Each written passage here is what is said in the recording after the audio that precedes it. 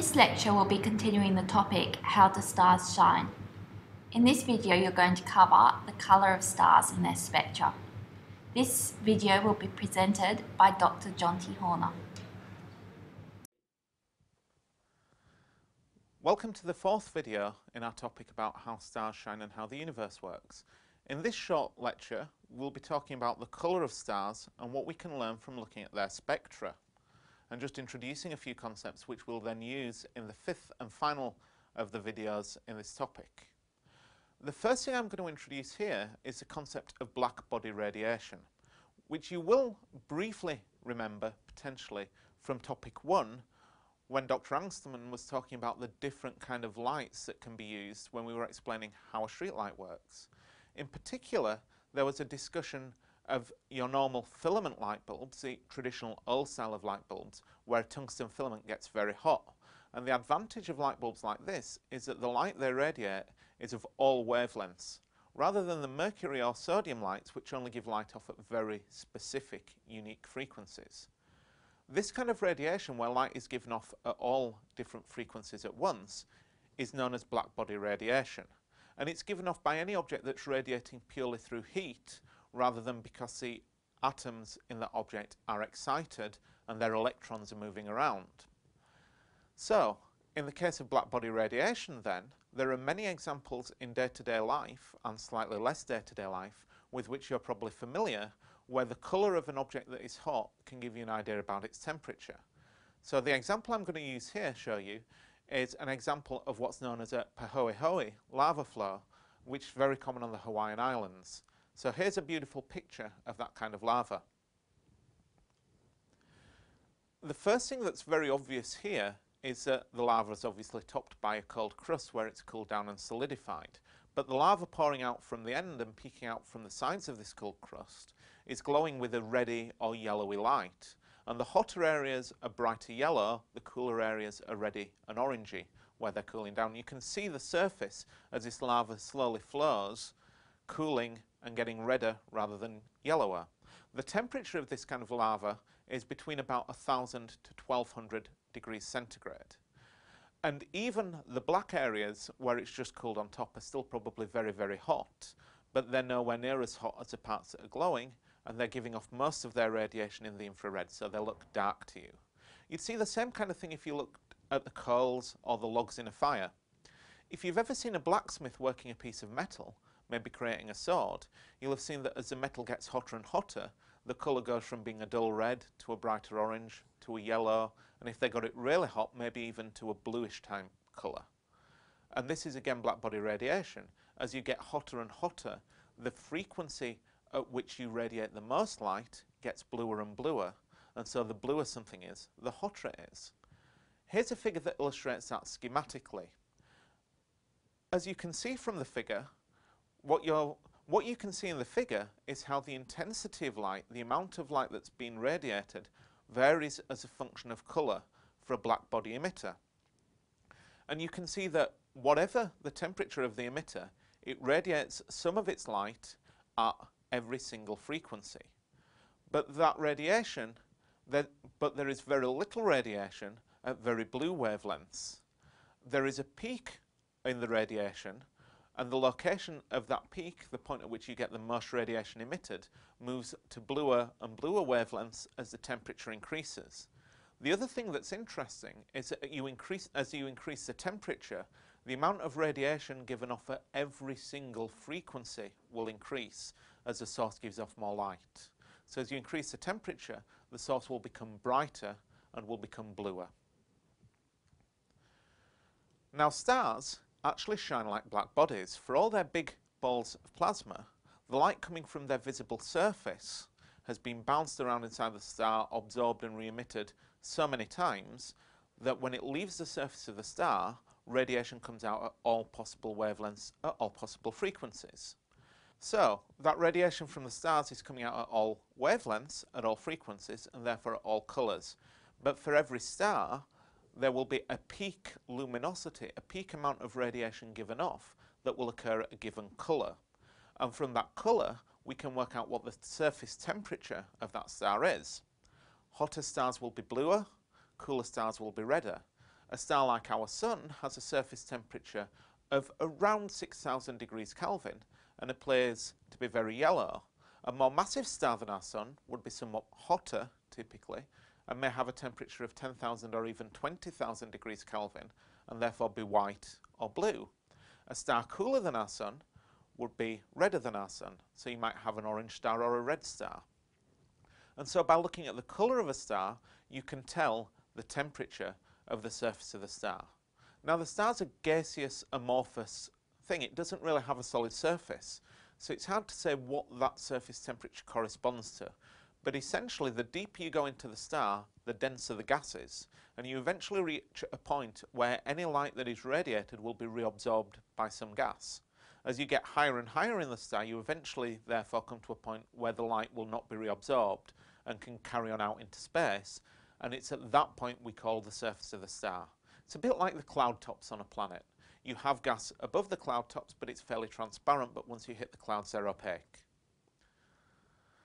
For stars that are in the prime of their life, which is 99.99% of their lifetime, that's the time they're burning hydrogen in their cores. For those stars, the most massive stars are the most luminous, but they're also the hottest. So if you see stars that are in the prime of their life, if they're blue, they're much more massive than if they're yellow. If they're yellow, they're more massive than if they're red. So the most massive stars are the bluest, the least massive stars are the reddest. The one confusion to that scenario is that when stars come towards the end of their lives, they puff up. Their outer layers swell up so much that our Sun will swell from being about 1 million kilometres across to potentially spanning the whole of the Earth's orbit. Will increase in size by over a factor of 100. Again, from our relationship between pressure, volume and temperature, you can see that if you greatly increase the volume of the outer layers of a star, they'll cool down. And so that phase in a star's life is known as the red giant or the red supergiant phase, depending on how massive the star is. Now, at that time in a star's life, it's more luminous than it was when it was in the prime of its life, but it's swelled up enormously, so the outer layers have cooled. So then you get a very luminous red star. And so if you look at the picture of Orion we showed in the very first of these little videos, the red star at the top left-hand corner is a star called Betelgeuse, and that is a very evolved red supergiant star. It's a very old star. It's very, very luminous, but it's swelled up to the size of Jupiter's orbit, 5 times the distance from the Earth to the Sun, and that means it's very cool and very red. So typically the red stars you see in the night sky are not low-mass stars that are very nearby, but instead they're very old stars that are very luminous because they're almost at the time where they'll go through their death throes. The red stars you see in the night sky will probably all die within the next few million years, which sounds like a long time, but in terms of a star's lifetime, it's a very, very short period in its life. Now, if we look back at topic 1 again, we spoke about the mercury and sodium lights. And when we spoke about those, we talked about how they radiate light at only very specific frequencies. So the sodium light looks yellow because it radiates most of its energy at 2 very specific frequencies at around 550, 560 nanometers. The mercury light looks blue or bluey purplish because a lot of the radiation it gives off are at very specific frequencies in the blue and the purple region. This is known as an emission spectrum. Earlier on in this topic, I spoke about the hydrogen gas that was excited by nearby stars, glowing with a very pinkish reddish light at the hydrogen alpha wavelength, which is 656 nanometers. And once again, that's gas that's excited and is radiating only at one specific frequency. Every single element, every single molecule that you can imagine has its own special fingerprint, a set of very specific frequencies, or wavelengths if you prefer to think in wavelength rather than frequency, at which the atom or molecule will radiate if something happens to excite it. In the case of our mercury and sodium light bulbs, there is a vapour through which an electric charge is passed that excites the atoms and they radiate at their specific wavelengths. In terms of the hydrogen gas in space, there's ultraviolet radiation exciting those hydrogen atoms from nearby stars that causes them to radiate at their specific wavelengths. So if we put the light from a source through a prism and it's radiating in this way, we'll get a emission spectrum. We'll get a series of bright lines which are all located at very specific wavelengths, and those lines will be the perfect fingerprint for the element or the molecule that we're looking at. Here's a figure where the bottom 4 plots show the emission spectra of a number of different species, and you can read off from them which species they are. The top spectrum of those four is a hydrogen spectrum, and you can see the very clear, very bright red line. That's a hydrogen alpha light that's radiated by the pinkish nebulae which I showed you earlier on in the lecture. But you can see that every single species has its own collection of bright lines. If you instead take white light, light that has all colours at once, and shine it through a gas of a particular molecule or a particular atom, that gas will only absorb light at the specific frequencies at which it would radiate light if it was excited. What that means is that if you have the spectrum of a black body, an object like a star, which is effectively radiating at all frequencies at once, and that light passes through a gas, you'll get a series of lines that are black lines where light has been absorbed, that again gives you the fingerprint of the gas through which that light is passing. And the example at the top of the figure here is an image of the sun's spectrum. Light from the sun that's been passed through a prism and broken up into its constituent colours, and you can see series of dark lines across that spectrum. These are called the Fraunhofer lines, and they give you the fingerprint of the different elements that are contained in the sun's outer atmosphere.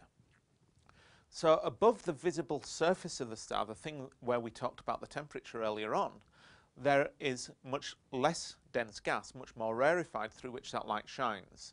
And so if we look at the spectrum of the star, we can see the spectral fingerprints of the gases that make up this rarefied atmosphere in the spectrum of that star. And these are the dark lines that we saw in the previous spectrum. What this means is that we can learn about the constituents of a star, what stars are made from. And this is how we know the amount of hydrogen, the amount of helium, and so on and so forth in the sun and in other stars. We can use this tool to look at how different stars have slightly different compositions. Stars that formed near the very birth of the universe have much less of the heavy elements, everything more massive than helium, because at the birth of the universe consisted almost entirely of hydrogen and helium gas and very little of anything else. Over the billions of years that have passed since, the heavier elements such as carbon, nitrogen, oxygen, the iron at the centre of the Earth, all of the things that make you, have been cooked in the nuclear furnaces in the centres of stars, and when those stars have died, they've been spread out into the universe and incorporated into the next generation of stars. So stars that have been born more recently have more of these heavy elements in them because there are more of them around to begin with. And we can see that, and we can use this as an independent way of working out how old stars are. This is also, incidentally, how we discovered the element of helium. Now, helium on Earth is incredibly rare. It's one of the reasons that people are talking about going exploring the moon with manned exploration again, because we think there may be more helium on the moon buried in the rocks than there is on the Earth. Helium's so rare that makes mining the moon seem almost viable. Helium on Earth is so rare that people hadn't come across it until they started looking at spectra of the sun, and they found dark lines in the solar spectrum that did not correspond to any of the known elements or compounds at that time. And it turned out that this was a new gas, something called helium, and it was called helium after Helios, one of the ancient gods of the sun, in honour of the fact that it was first discovered by looking at the spectrum of our star. So that brings to an end the fourth video, where we've discussed the different composition of stars and how we can learn about them by looking at the light that they emit. In the fifth video, we're going to go one step further and bring in a reminder of the Doppler effect and tell you how we use that to work out how stars move within the galaxy, and how here at the University of New South Wales we're searching for planets around other stars. Special thanks to Sebastian Frick for filming and editing this video. Also thanks to these people who provided images with a Creative Commons license that we made use of.